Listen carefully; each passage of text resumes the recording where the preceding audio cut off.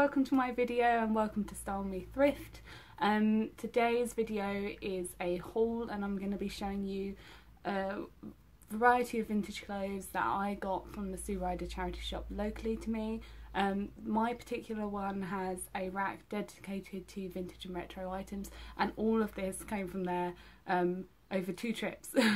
So without further ado, here we go.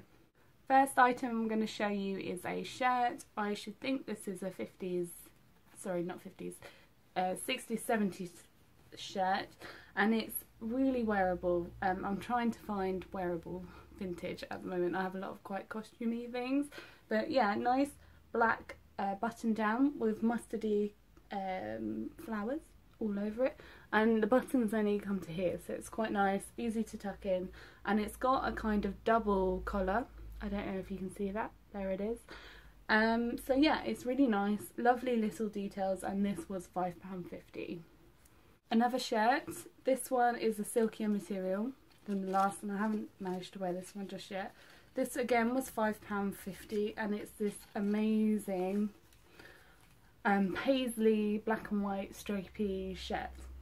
So really nice, a bit more cropped this one, so again I'll be tucking this into high-waisted things, but really nice, really gorgeous. I love the pattern, I love paisley, but because it's quite graphic at the same time, it's just a bit different.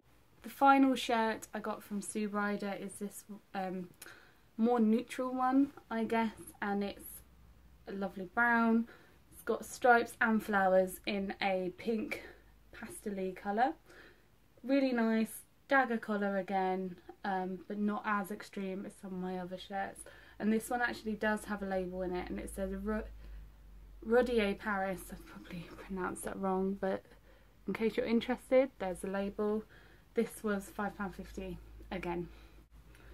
Next piece is a C&A dress. This might be a little tricky to show you.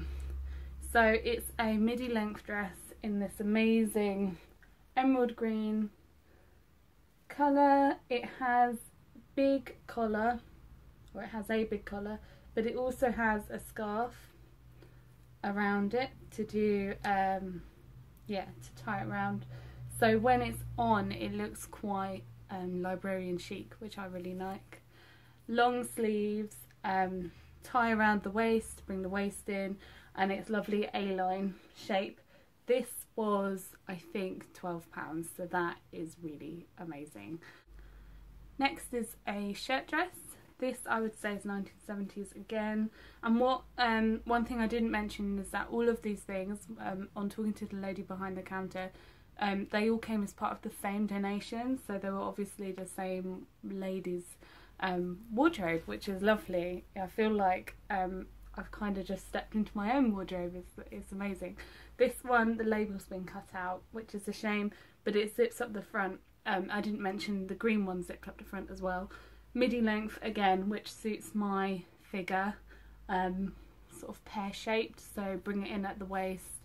Yeah, skim over the thighs. And this one has a tie belt. Again, the belt has these really sweet green plastic details there, so really nice and really flattering. This one was £6.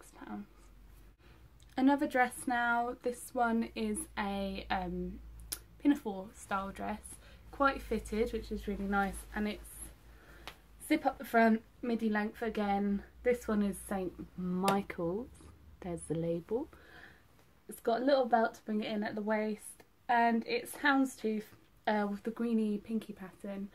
Really flattering on, quite fitted as I say, so it just looks really nice, and I wore this to work and felt really chic in it. This one was £6. The last dress, this one is probably the most out there, and I'm not sure how often I'll get to wear it because it feels quite delicate because of the fabric.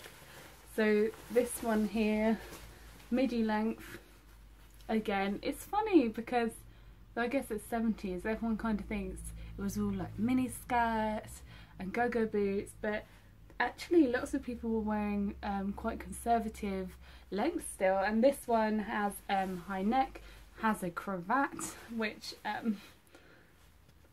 I don't actually own anything with a cravat on it, so I'm quite looking forward to wearing this.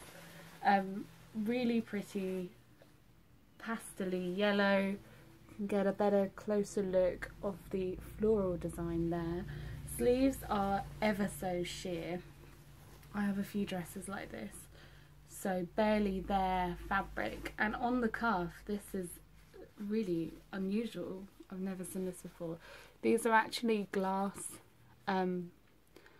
buttons. They're glass sparkly buttons, so they catch the light really well, and that creates a nice weight around the wrist. So yeah, that is the gorgeous dress. It's by Sutin of Mayfair. I may have just murdered that pronunciation. And this one was £18, so most expensive, but really nice, just really pretty. And I think, well, £18 is still very reasonable for such a beautiful dress, so I need to find the right occasion to wear this.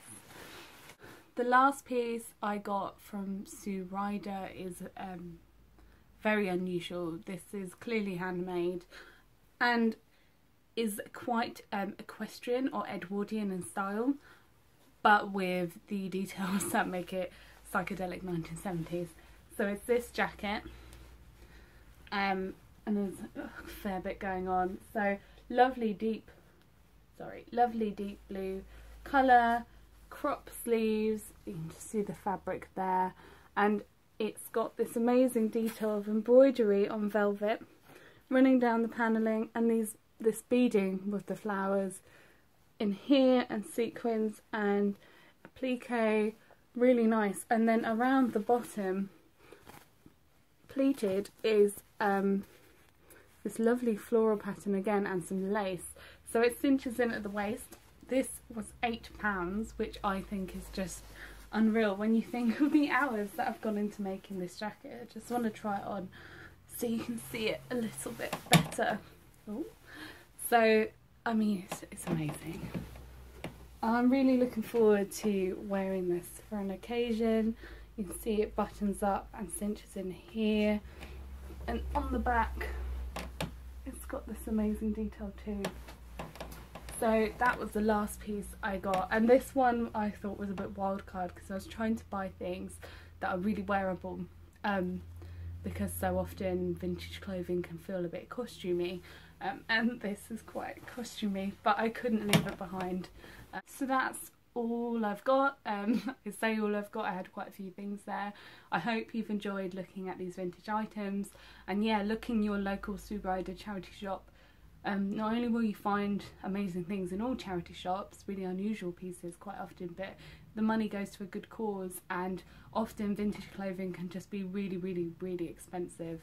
And I found all my most favourite pieces and most unusual pieces in charity shops.